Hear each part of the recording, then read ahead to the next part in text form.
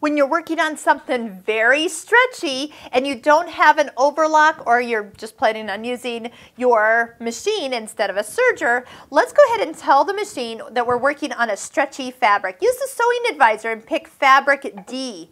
Fabric D and a seam is going to take you to stitch number 2. This must be pretty important if Husqvarna Viking put it as the second stitch on your machine.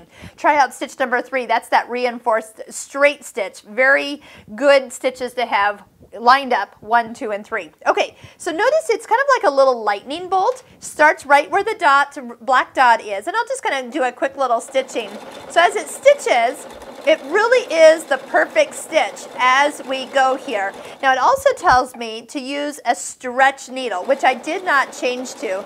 So I might be getting, I can actually see I'm getting some skip stitches as I'm sewing. And that is because this little tricot piece of fabric is wreaking a little havoc on my needle. But the idea is that it gives you a seam that will stretch and give and not break when you're done.